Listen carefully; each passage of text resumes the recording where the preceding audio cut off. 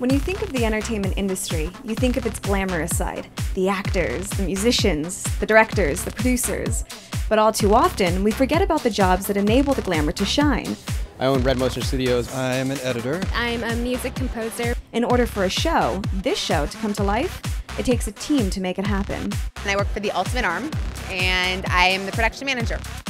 I'm the director of 3D camera operations at Paradise Effects. I'm a cinematographer as well as a sales representative for the company Teradek. So I thought, what a better way to discover the voice of this industry than through the ShowBiz Expo.